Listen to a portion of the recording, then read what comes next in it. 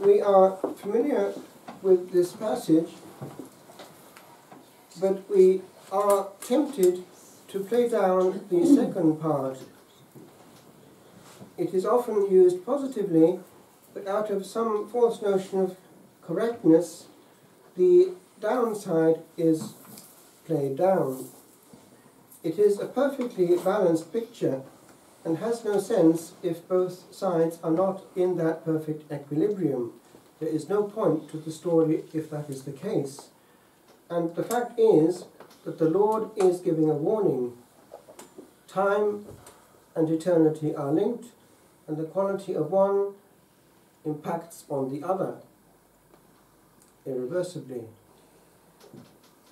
With regard to the way in which we are judged, it does actually happen on a daily basis, even though we do not think.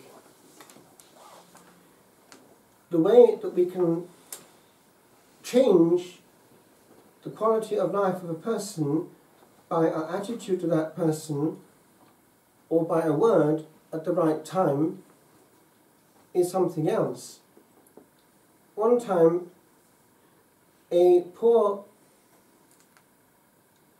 tramp was seen on the ground in the area of the Vatican by John Paul II. He approached him and wondered what his story was. It turned out that it was a priest who had left the priesthood years previously and messed up everything.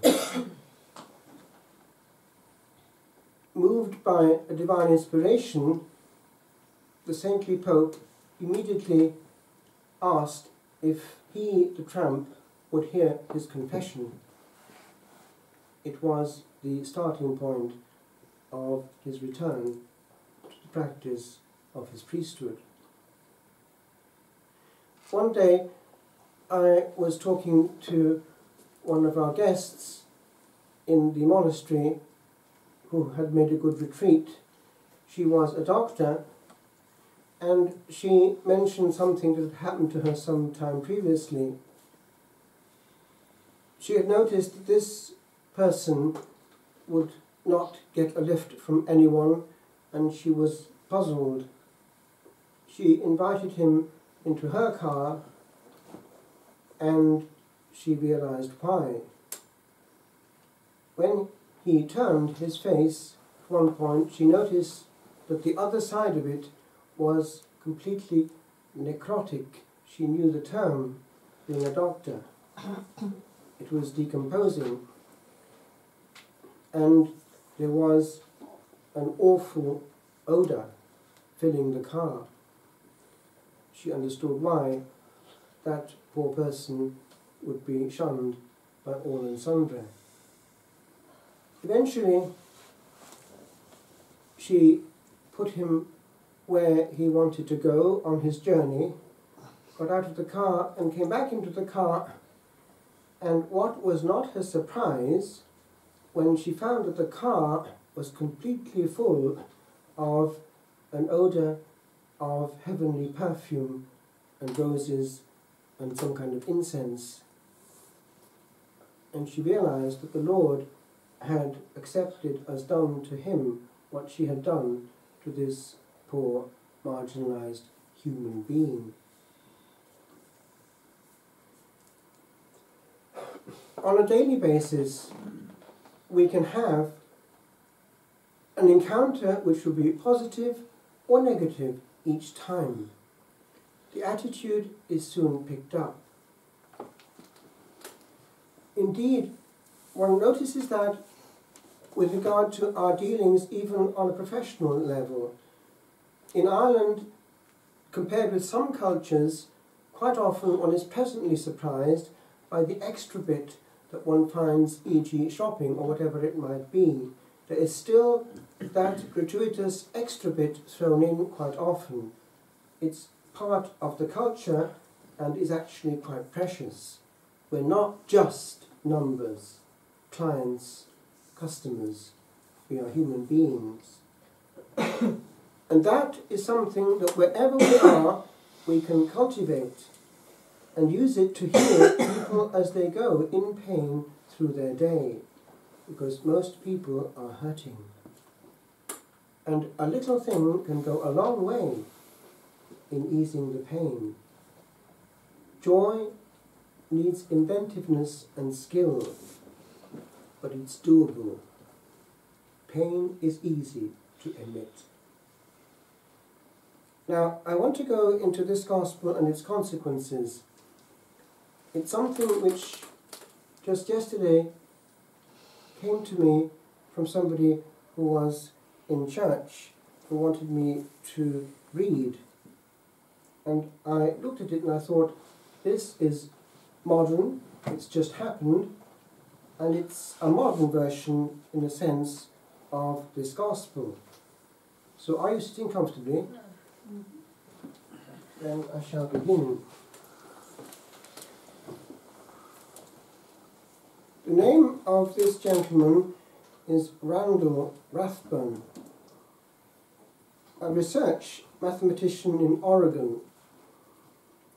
He had a severe car crash on August the 30th, 2002. So I just quote what he has to say. It contains something which I want to bring in and amplify towards the end. It's a point you might miss, but I need to underline it because it's kind of central, more than you think, in one specific area, the sacred area of marriage.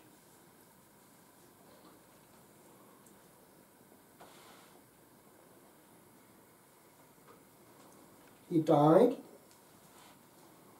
and he was being taken somewhere. I could sense that my descent was quickening, faster and faster. It was like free falling down an empty elevator shaft. I was being taken to hell. It was so terrifying that the human mind can't comprehend the experience. I was bound in 3 chains, and a very powerful spirit was holding me. It was this thing that was 5 feet tall, but maybe 300 or 400 times as strong as man. An extremely loud scream burst right beside my head. The scream came from the demon, and was so loud it almost deafened me. It was a voice that was screaming like a jet engine, an angry, defiant voice, and I recognized what it now was saying. "He's mine! He's mine! His name is Liar! Liar! Liar! And I am taking him to the lake of fire." Rathbun, who was working on the F-22 stealth fighter for TRW in California at the time, formerly a brilliant student who had been valedictorian of his high school class and was magna cum laude in engineering at Montana State University, says he believes the entity taking him to hell was one he'd glimpsed many years before, during the early 1970s, after he was, in inverted commas, born again. He says its head was mishappen, not human, like a skull but not a skull, with skin. It was dark leather and almost black, and looked like somebody who'd been dead for 1,000 years. Pure hate. Eyes that were deep set with two fiery points of light that were like ice picks when I looked at them, and they pierced mine. He had a desire to kill me. The engineer had a history of problems, starting with a molestation when he was a 7th grader at the hands of an older, abusive student, which he believes opened a door to evil. We call them wounds. And graduating later in life to a pattern, now this is the first bit I want you to listen to a pattern of viewing soft-core pornography, which led to visiting prostitutes on weekend nights, even, notice, as he attended church services on Sunday. Emotional issues. A near nervous breakdown. A voice that told him to take his hand off the wheel of his car just before he crashed into a concrete pillar. He was in a downward spiral even before the crash.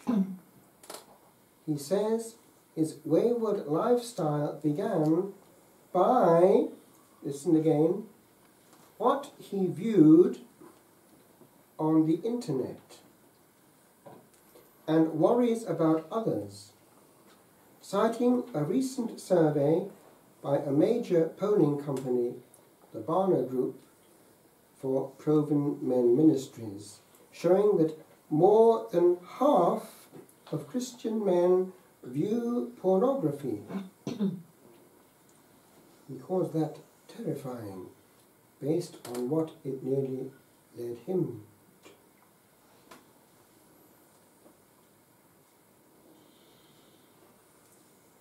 It was only after Randall cried out to God that something changed. Why is this happening to me? But the Lord drew him from the shaft. 3 scriptures to do with the wages of sin were suddenly displayed before him. Not just words, but speaking to him.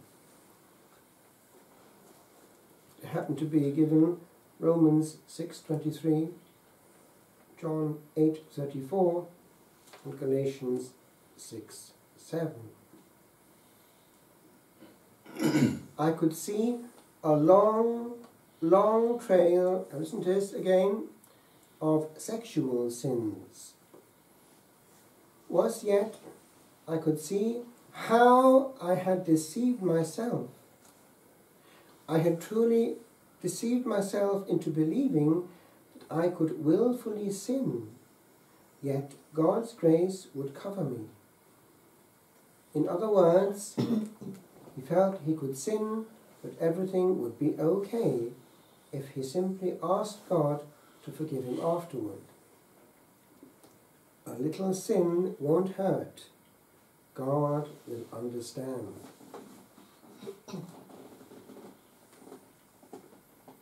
Rathbun related to the reporter that as he fell down that shaft, the atmosphere had become crushing beyond reckoning.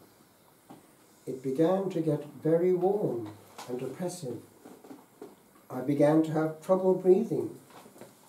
It was as if thick smoke was starting to smother everything. He heard a roar and screams. It was the worst screams you can imagine. Thousands of people screaming. Now listen to this, because this is from the horse's mouth. People dismiss this, even people of value, like the theologian Hans Urs von Balthasar and his follower Robert Barron, popularized a version that there is a reasonable hope that all will be saved. Now this is from someone who's been there. He goes on, no, millions of people screaming. Did you read what the children of Fatima saw? They were children, and they were our eyes. Our Lady wanted to warn us through them. And do you know what Our Lady said after showing them that place? You have seen hell where the souls of sinners go. And you know what she said? Because there was no one to pray for them and to make sacrifice for them. That means that our pain is redemptive if offered up. That means that our Lenten penance is actually able to save souls who all the time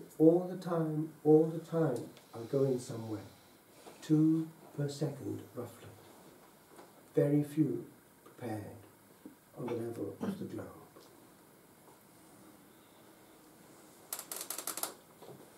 The screams were so awful that you couldn't bear them. Just one scream alone would make the hair on the back of your arm stand up. I was hearing millions of them.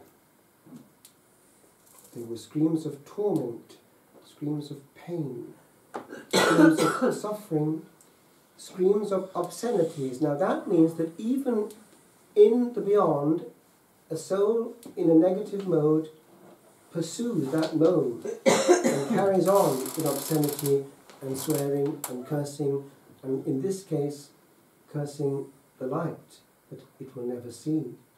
It's frozen in negativity. Screams of rebellion, but most of all, screams of hell by the damned. And damnatus means lost.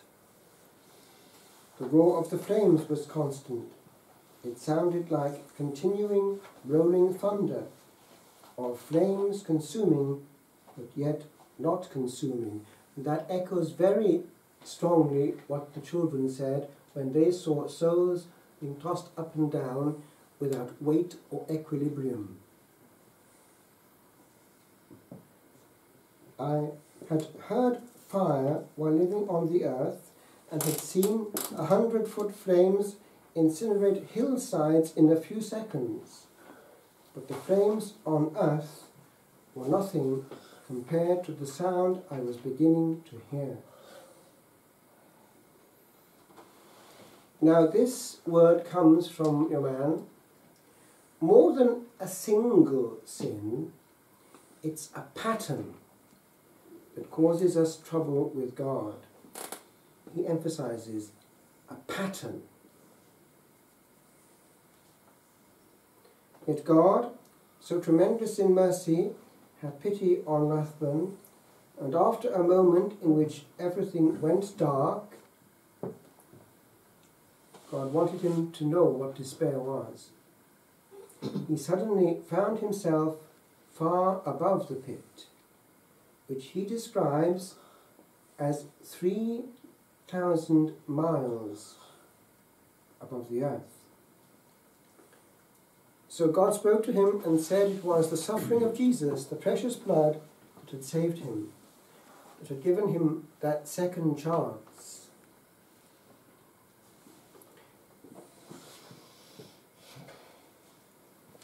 In his rendition, the Lord told him he had a major decision to make and that he would be given the time he needed, returned to earth to make it. I trust you, my son, the Lord intoned, with a voice that Randall claims had so much authority, total, absolute authority. The whole place just shook with that authority. You hear that voice and know that he is the most powerful force in the universe.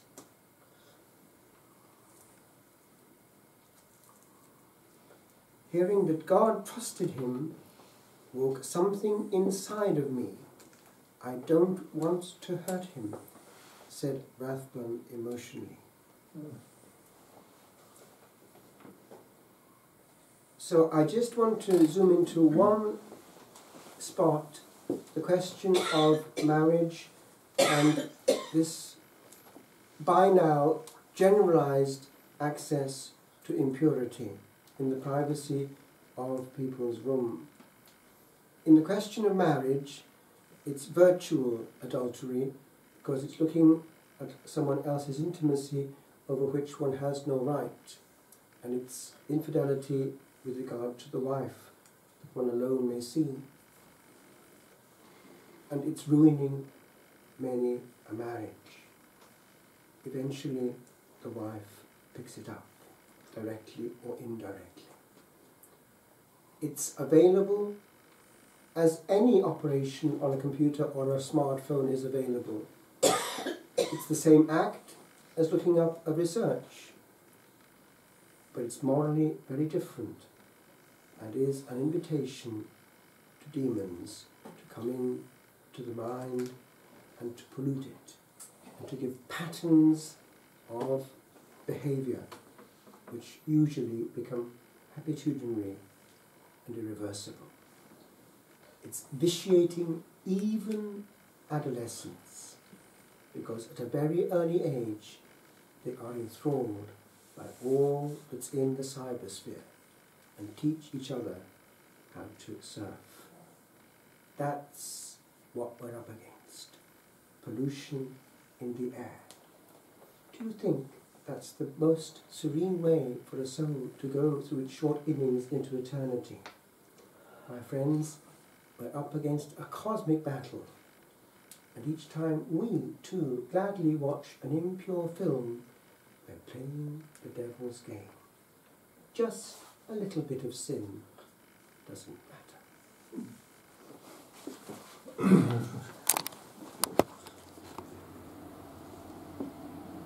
Beyond the veil,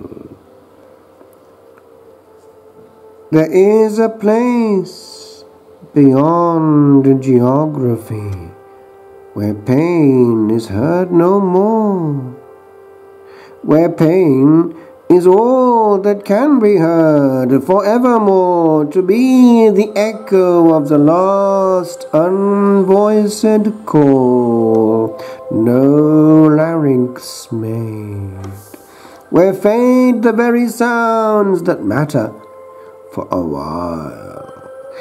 For matter there is none, and where these lie, yond sleep's sweet bounds, there is a rest that is best taken now.